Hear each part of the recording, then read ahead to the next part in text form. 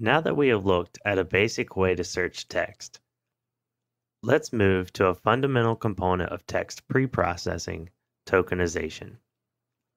Tokenization is the act of splitting text into individual tokens. Tokens can be as small as individual characters or as large as the entire text document.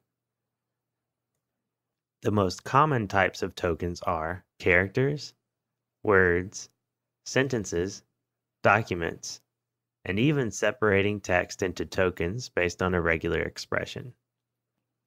For example, splitting text every time you see a 3-digit or larger number. R has an abundance of ways to tokenize text, but we will use the tidytext package, which describes itself as text mining using dplyr, ggplot2, and other tidy tools. The tidytext package follows the tidy data format. Taking the Introduction to the Tidyverse course may be helpful if you are new to the tidy concepts. Throughout this course, we are going to use a couple of different data sets. The first being the 10 chapters from the book Animal Farm.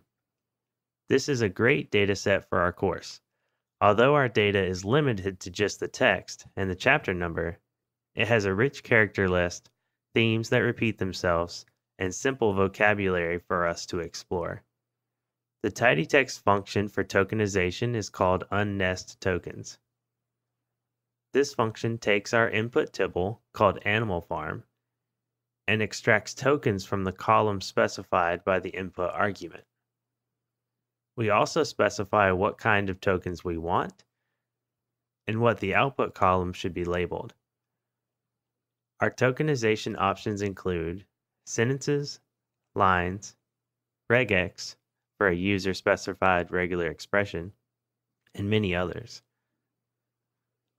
We can take this a step further by quickly counting the top tokens by simply adding the count function to the end of our code. Not the most interesting output yet, but we will clean this up later.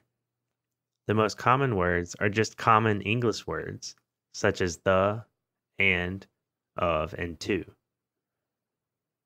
Another use of unnest tokens is to simply find all mentions of a particular word and to see what follows it.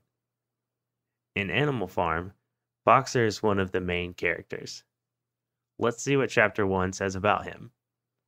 Here we have filtered Animal Farm to Chapter 1 and looked for any mention of Boxer, regardless of Boxer being capitalized or not.